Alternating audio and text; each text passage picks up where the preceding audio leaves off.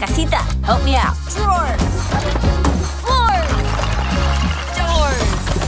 Let's go! Music can help tell stories in an animated realm. In Encanto, working on original songs with 12 original characters, it's really, really exciting.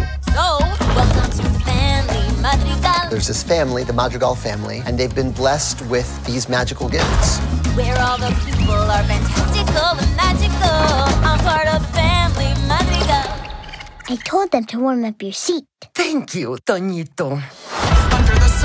These characters are having emotional breakthroughs and reunions all in song. The filmmakers put a great amount of faith in me to be able to musicalize this, so I feel really grateful.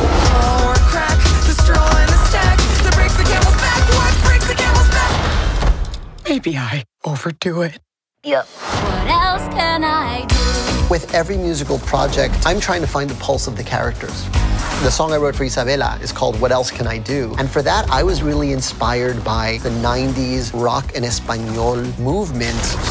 And it was about finding those Colombian rhythms that are so unique.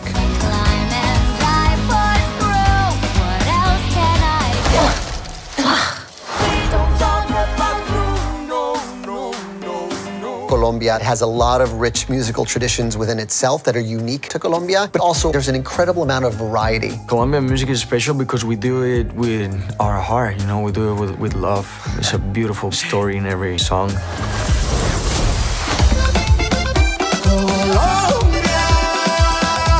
For Colombian Encanto, I wanted to just write the most joyous song possible, a love letter to Colombia itself.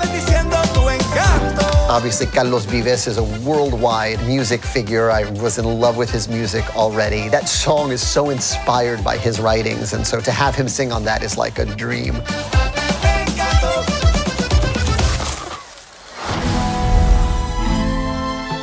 Sebastián Yatra, he is a star in Colombia, and he has an incredible voice. My manager called me one day and she's like, hey, so Disney's doing a new movie about Colombia. And I was like, yes, yes, yes, just say yes.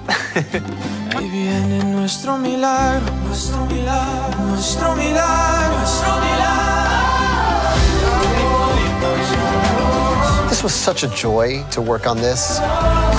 It's one thing to write the song, but then to see the thrilling visuals, that was an incredible experience.